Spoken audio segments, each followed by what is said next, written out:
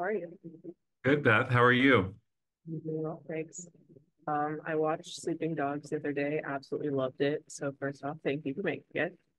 Oh, thank you so much. I'm glad you liked it. Of course. So this is your feature film directorial debut, correct?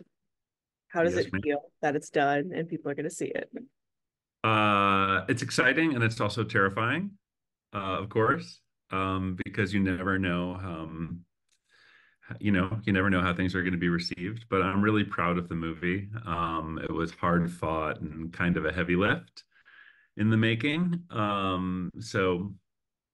I think I think as an artist, you always look back on your work and you see the warts that maybe other people aren't even aware, they're not aware that they even exist. So I think that's, part of it. I think they say as um, other director friends of mine have told me that if I haven't gotten to this point and don't totally hate the film, there's something wrong with me. Um, Huh. so, you know. Um, so you're a writer with a career that has lasted over 20 years. What brought you into the director's chair? Well, I actually always wanted to direct, and writing kind of became initially the means to that end when I moved to Los Angeles, and then I kind of fell in love with writing. Um, and there were a handful of things over the years that I was attached to direct that for one reason or another didn't ultimately end up getting made. Mm, So it wasn't like a sort of a sudden choice born from this piece of material. It kind of felt though that this was a great piece of material with which to do that first film on because it was relatively contained. Um, had a really compelling sort of central narrative to it. Really a complex protagonist.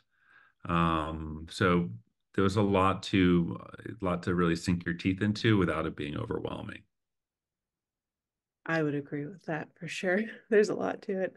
Um, so this is ultimately an adaptation of the novel, The Book of Mirrors. What was it like adapting that to film? It was a different kind of adaptation than other things I've adapted in that I think the thing that endures from the book to film is thematics around sort of memory being very much kind of a point of view. Um, and the central murder mystery also was something that translated, but the lens through which we looked at the story and the characters whose eyes we were going through the story through, that's kind of different from the book. The book exists in kind of three silos, three different characters are kind of sort Mm, of carrying the torch and then passing it on to the next. In the book, a New York lit agent receives a manuscript from Richard Finn recounting events from 20 years ago that made him realize that perhaps the person who was responsible or held responsible for killing Joseph Weider isn't in fact the person. And then that character passes off their knowledge to an investigative journalist who had investigated, who'd written about it 20 years ago, and it plays to a certain place. And then that character sort of passes off their findings to the homicide detective, Roy Freeman, a man who has early onset Alzheimer's, who 20 years ago investigated the case and was responsible for putting the man on death row. When we read it, we sort of saw you couldn't really translate what was in the book as is to film because it didn't actually present a singular protagonist with a journey. And it felt like in a story about memory, this character who existed in the third installment of the novel, Roy Freeman, who's a guy who's struggling with memory of his own, felt like the right way to kind of lens this story that was very much about memory because it inherently gave him an arc. So we basically took all the content of the first two-thirds of the novel and sort of reframed it, eliminated things, added things, um, a twist that was not in the book, um, to the film. So it was a different kind of adaptation, but you just kind of keep coming back to theme and character. It's sort of your guiding light. That's really interesting. I haven't read the book, but I think I have to now. Yeah, it's cool. It's very cool. And Russell Crowe plays the spectacular Roy Freeman.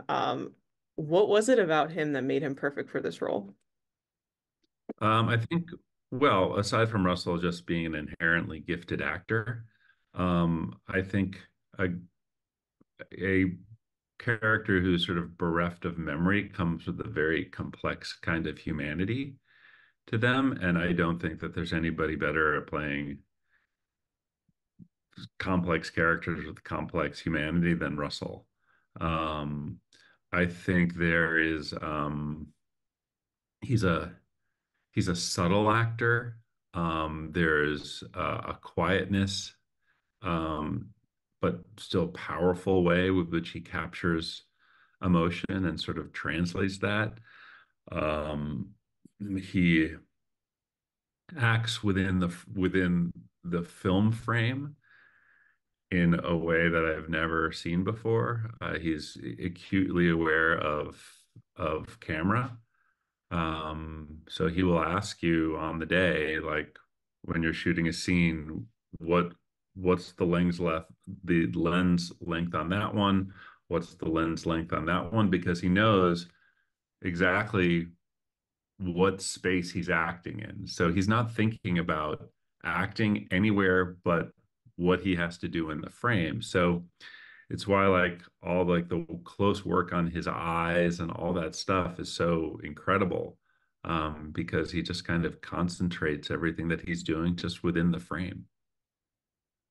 That's really interesting. I never thought of, I guess, explaining acting like in that way. That's really cool.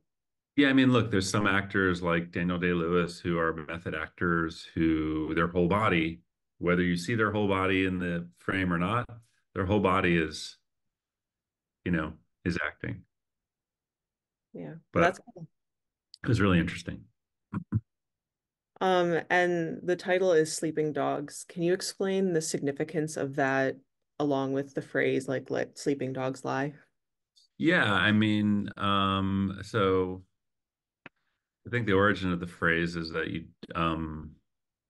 don't bother a dog who's sleeping because you don't know what you might get, right? If you do, it's unpredictable. Um, and I think the title really came from what happens at the end of the movie. It's very much story of a man who feels lost, isolated, alone, confused by nature of his lack of memory. And, memory is what gives us context for who we are. And without that, it's hard to know our place in the world. And so, in an effort to reconnect, he wants to get his memory back. But as he goes along the journey, when he gets to the end of it, he kind of wishes that he just kind of left it all alone because now he's forced to live with what he's learned. So that's kind of where the title came from. That makes sense for sure. Um, all right. Just one last question, very broad. Is there anything that we didn't talk about that you would really like to say in regard to sleeping dogs? Oh, I just feel really grateful that I got the opportunity to make the movie with such a talented group of craftspeople and actors. It was a really incredible experience, and I hope people enjoy the film.